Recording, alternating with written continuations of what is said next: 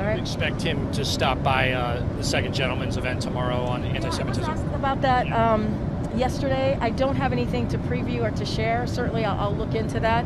But that's a very good question. I just haven't looked into it at this time. One other thing. Yeah. Ron Klain was telling a Wall Street Journal forum that the president's going to make up his mind after the holidays about running for re-election and have a decision, I guess, to announce early in the year. Is that how you understand it? So Ron echoed what you heard the president say, including shortly after he had the most successful first midterm of any Democratic president in 40 years, that he intends to run. You've heard me say that the president intends to run and is going to be talking with his family about that, and will likely decide early next year. I don't have anything else to preview at this time, but what Ron said was certainly in line with what the president has said most recently about 2024. Okay. There's been some reports